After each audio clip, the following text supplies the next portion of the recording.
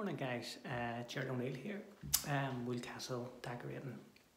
So this morning I'm decorating this room here and I'm going to do a short video on cross-lining a feature wall. So this wall had wallpaper on it which I stripped. I've got the wall prepared and filled and sanded. I have the ceiling done and the walls have to get done. They're getting done in a Farrow ball colour and the woodwork's getting done in white satin. So I'm at the stage now where I want to get this wall cross-lined, and when the wall's cross-lined then I'll finish the walls, I'll finish the woodwork. Then there's a Laura Isley wallpaper going onto this feature wall, which I'll do a video on hanging some Laura Isley paper as well. So I'll just turn the video around here a wee second and let you see what I had to do to this wall here. So as you can see there, the preparation, there was a bit on this wall. When the paper come off, again, I'd done a video on paint coming off walls, bubbles out and stuff. So basically what I'd done was when I stripped it, let the wall dry off, scraped all the loose paint away, as you can see. So as you can see with the edges here, so after I scraped all the paint away, I give the wall a sand and I filled the edge here. Laura Isley highly recommend the cross-line walls. I would cross-line walls 99% of the time anyway, far better job, you get a smoother finish and there's less chance of joints opening up as well, And the reason why it's cross-lined is, your finished paper goes vertical and your lining paper goes across the wall. And again, two things, the joint doesn't meet with the lining paper for starters, and there is less chance of shrinkage whenever your finished paper goes on. Also, again, you get a smooth finish and it is a good surface to put your finished paper on. So as you can see, this wall's all been filled, sanded and ready. The only thing I need to do with this is I need to size it. You can see it's really dry. There's a lot of filler on it. So if you're ever doing hanging wallpaper or lining paper, if the wall's really dry, you can buy a sealer. Sinzer have a good one. I just use a thin paste. That's all that's needed, to be honest. And let it dry and then put your lining paper on, So the video I'm just doing at the minute is just going to show you how to measure up the sheets, and whenever I get that all ready, I'll do another video on actually hanging the lining paper. So I'll try and keep it as simple as possible. Okay, so as I say, it's only a feature wall here, and I'm using 1200 grade. For me, it's in between, I've always used 1200. Always found 1000 was too thin. The 1200 is just right for me anyway, I've measured it, it needs 4.5 strips, 4 and a small bit. So if you're going to measure, if you want to work out how to measure the strips, basically put your lining paper at the top, which running across here, and just mark a line there. So where's 1, 2, okay, 3, 4. So it needs 4 strips. Secondly, your first strip, I'm going to run it along the corners here. I put should be here somewhere, yeah. So I have a spout level here and I checked it along the cornice there. It's one of those plastered cornices, it's perfectly straight. So I'm going to run the lining paper along that edge, which works out a lot easier. If the ceiling's running off, you do have to strike a line for your first strip. Make sure your paper's straight. But that's straightforward to do as well. Okay. So 4 strips is what we need. How you measure it? Obviously, measuring tape. Okay, basically just from corner to corner. I measure it in inches.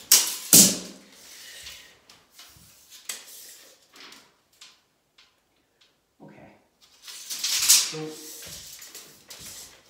that's 140 inches in length. Okay, so allow a couple of inches at each side for trimming. So it's 140, so I'll do it 144 inches. Okay, 4 strips. And basically I'll just turn this around here, like so, and show you what we need here. So whenever you're hanging paper, basically what you need is pencil, Stanley knife for trimming, straight edge, and a spatula. This is for linen paper, of course. And of course you need scissors as well. So, and a spare set of blades.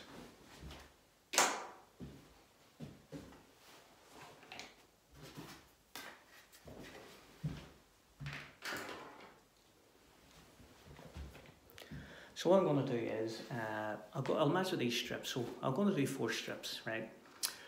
So basically what I've shown you is, you know, the preparation all has to be prepared. No point, as I've always said, this preparation is the key. So 4 strips, and then I'll do another video when actually hanging it. So I'll just put this down here onto the table, like so.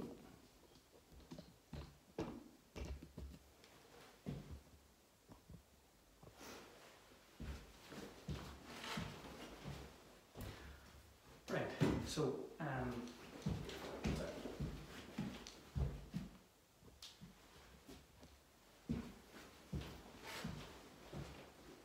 so with 2 rows here, 2 rows you do okay. Put in your paper.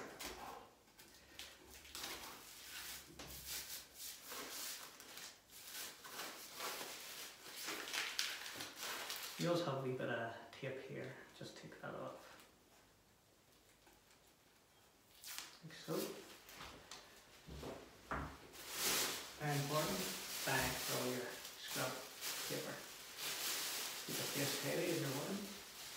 So on this table here, from the top of the table, I always have a marker here at 70 inches. Now this is the way I do it. Okay, everybody's different, everybody does it their own way. So basically the measurement is 140 inches. So basically what I do is it's 70, 70 is 140 and add 4 inches. Pretty straightforward. Your linen paper, a lot of guys do it that way, right? Turns up on you. Measure it this way for me. Better, and it's easier. Put your straight edge at the top of the table. Okay. Like so. And at your mark there, I have a wee mark on the table at 70 inches. Just give it a wee crease. I'll bring that back up to the top of the table.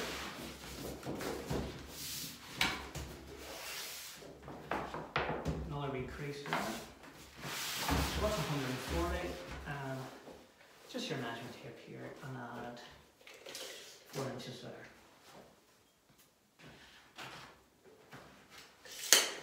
There we go. Straightforward.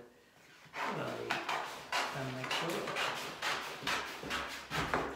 So basically that's your first sheet measured. Bring it back to the top. Okay. Get the top edge. Level it with the first sheet and just bring it,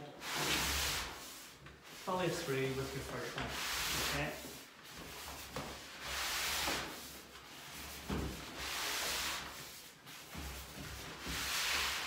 Like so. Crease out the edge. Maybe blade and just trim it. Okay. So that's true. And second row.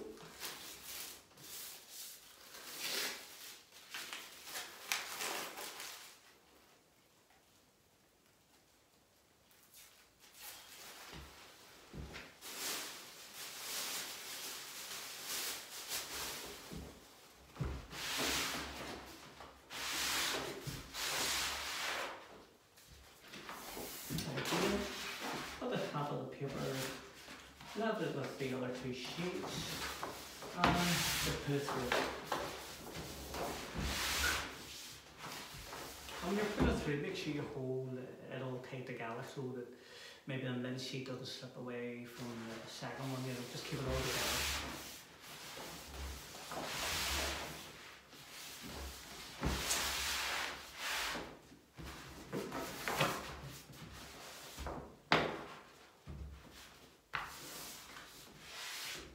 Again, just crease that there.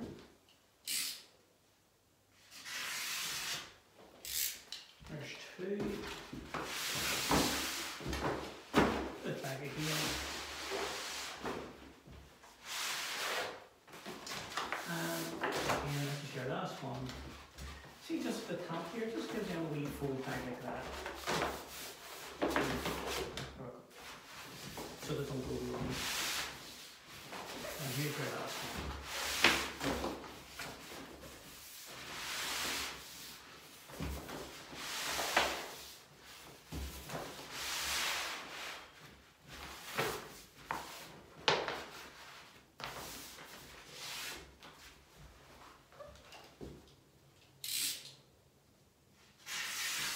There we go.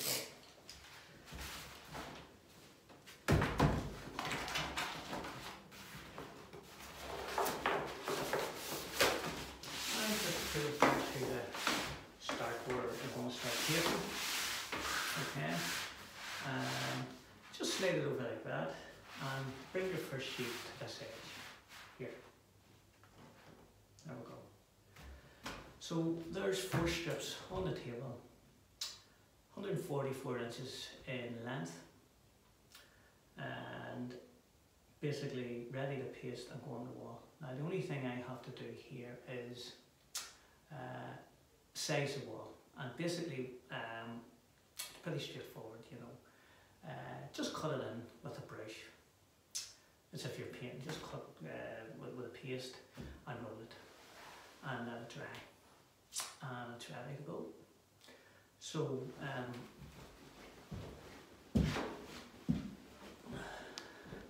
there we go. So that's this wall ready, and what I'll do is, I've had it all ready here to go. I'm going to size this wall here. After I do that, I'll do another video on hanging a few strips and give you an idea on how to do that. So, again, thanks very much for watching. If anybody has any questions on how to go about preparing the wall, doing the measurements for the linen paper, what tools you need, again, what I showed you, but if you're not sure, again, you can by all means ask any questions. Okay, thanks for watching.